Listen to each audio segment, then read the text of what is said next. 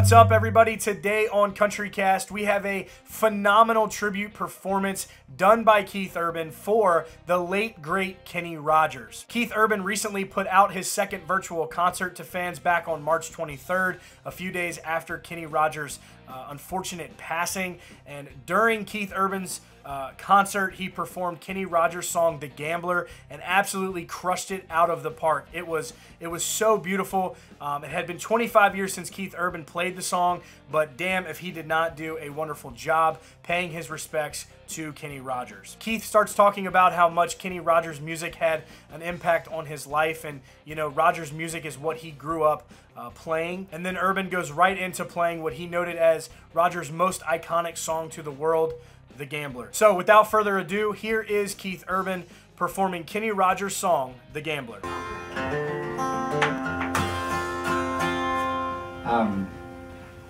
I wanted to do a song for the late great Kenny Rogers that I grew up playing a lot of his music, as I know a lot of my friends did. And I mean, it's hard to narrow it down to one song. Isles in the Stream, of course, a huge one, but his solo songs, so many great ones. And I wanted to do this one, probably the most iconic around the world, written by the great Don Schlitz.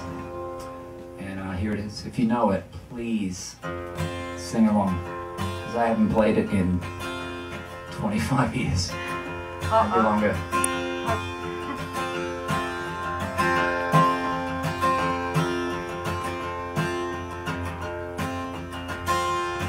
On a summer's evening, a train bound for nowhere, I met up with a gambler. We were both too tired to sleep, so we took turns of staring the window at the darkness till boredom overtook us, and he began to speak. He said, "Son, I made a life out of reading people's faces, knowing what the cards were by the way they held their eyes.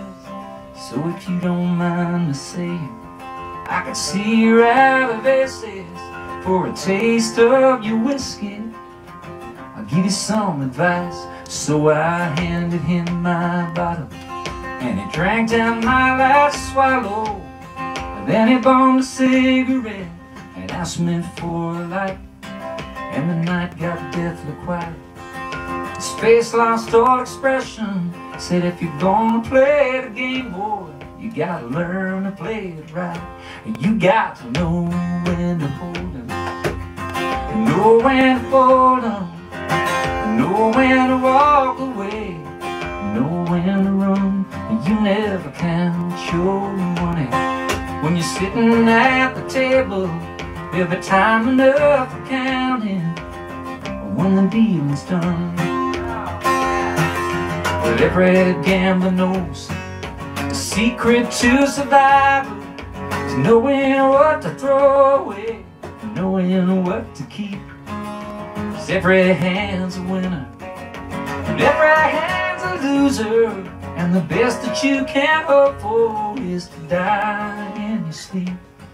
And when he finished speaking, he turned back toward the window, crushed out a cigarette, faded off to sleep. Somewhere in the darkness, the gambler, he broke even.